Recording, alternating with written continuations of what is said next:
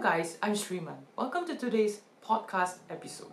In this series of podcasts, we are going to discuss a lot of things. We're going to invite a lot more people to talk about something really important, especially if you're a student studying in Singapore. Right behind me, or those of you guys listening to podcasts, it's about transiting from a secondary school to a JC life environment. And there are literally so many things that's going to happen in this transition. What I want you guys to understand is this, before I step into the main thing about this podcast, which is our lecture tutorial system. It's like a whole new thing, which I'll cover in this podcast. I'd like you to understand why is this podcast made for you. Now, first thing, right, is that this 2 years, this 2 years studying in a JC for your A-levels, right, this is when you will mature a lot. And I mean it. From me starting to being a JC1 student to where I am right now, there's a huge change. Not only socially, but academically as well. Really understand this. There will be two aspects of your life and two aspects which I'll cover in my future podcasts. You will mature a lot. And if you guys are actually an O-level student, right, I think you would have probably heard your friends saying, oh my god, A-levels is hard. They demonize A-levels like it's so hard. Social life, the amount of stuff you need to cover, the amount of CCAs, all the work. I totally understand that because this 2 years is going to be harsh on you.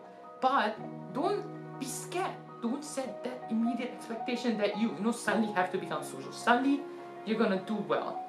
Just be yourself, and I think this podcast will really help you cover a lot of experiences that you guys will be facing.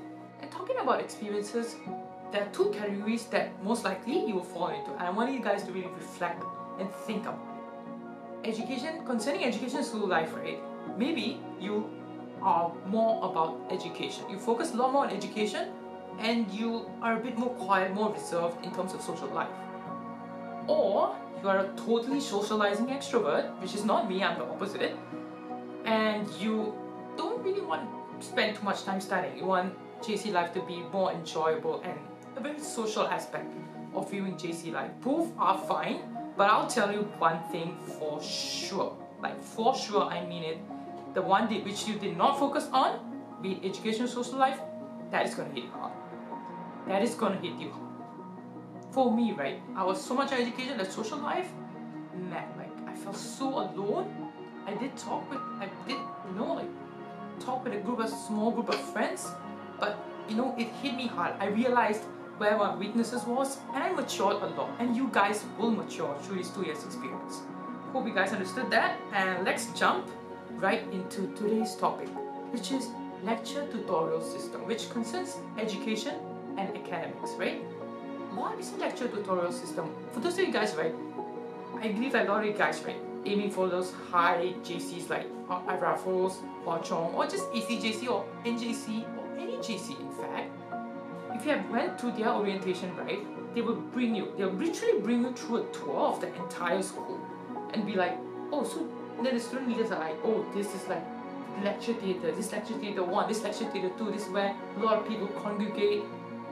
Yes, and you're probably forcing yourself to literally be courageous to ask this question. Am I going to feel alone in this journey? Are teachers going to become less accessible? These are questions which I totally understand and I've been through. And I'll tell you guys, like, those questions are going to hit you quite hard, but not really. Like, let's understand this together. Okay, well, lectures, right, involve a lot of people sitting down together.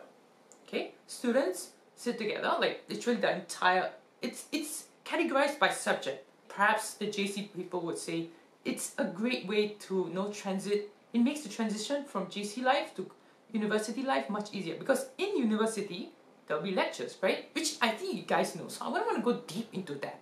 But the main questions are like, will you feel less alone? Will teachers be less accessible? I think no, not really. For me, right, how I maintain good teacher contact, because I think if you guys are from O-levels, right, you probably felt this.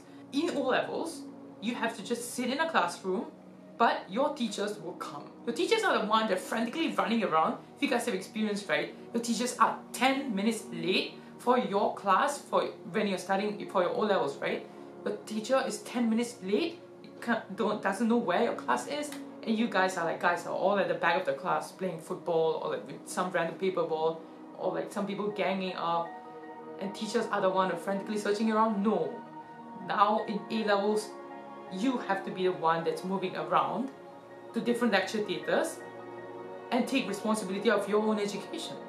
Now, I'm not trying to make it really harsh on you about this transition, okay? Of course, I'm not only focusing on lectures, I'm actually focusing on tutorials as well. What is tutorials? Tutorials is exactly the same as the O-level experience, okay? It's exactly the same. Sitting in a classroom, your teachers will be the one coming. And this is where you get to discuss. So there'll be like questions, just like topical practices, if you can take it, if you guys understand what I mean. You have to just do your questions, do the homework, and then we discuss it during class. And honestly, like the first time, I'll be really honest, I thought like this discussion is going to be really scary. Like I have to like step up and do this kind of things. No, not really. Like all you have to do, right, to maintain the contact with the teachers, you can have consults, totally fine. You can ask questions. Don't be forced. I think a lot of people like force themselves to ask questions. No, if you genuinely have questions to ask them. Or what I did, which I think will help you guys, is during the lectures, you don't understand something that the lecturer is covering. Probably if the lecturer is kind enough, you actually stay back. And at the end of the lecture, you can just go forward and ask. And honestly, right, I think peer pressure will literally help you do that, because a lot of people actually do that. And don't be afraid of it. It's going to be a new experience. It's going to be really exciting. Now, aside from tutorials, I want to go more into lectures. Now, depending on the subject combination, if you guys are choosing physics, chemistry, math, economics, which I did not choose, I chose physics, chemistry, math, and geography. That's why I have a balanced view on the big group lectures and small group lectures. Big group lectures involve people, science, math, economics, right? Many people take it, so there's so many people. Actually, probably around like, depends like around 300 people sitting in the lecture theatre listening to one guy or one teacher. I mean, during those lectures, it's much harder for you to have the courage to raise your hand and ask a question. Then in those cases, you probably have to hold your question till the end, till the lecture is over, and then can just go to the teacher and ask. That's perfectly fine. Now, from my experience taking geography, right, which is a very small niche subject, not many people take it. For me, it was around 100 students in my cohort, and the lecture theatres won't be huge. It will be pretty small, so it's probably like just one story, probably around 100 students or 150 students get fit in at max. Now, during those lectures, right, it will actually be really fun because you can raise your hand and ask a question.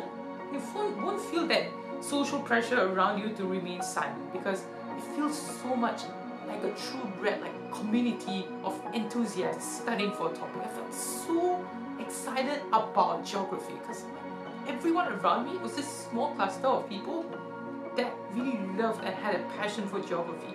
And those big guys, right, who are selecting the subject combinations, I'll actually be talking about that in my future podcast. I'll go really deep into like what the different subject combinations mean. So be sure to stick around with that. So I hope that this actually gave you a bit of insight into what lecture tutorial systems actually mean and how the transition from O levels, just being in those small group classes and your teachers running around to find where your class is, to a lecture system where you need to go for that room, for that lecture theatre to attend your class.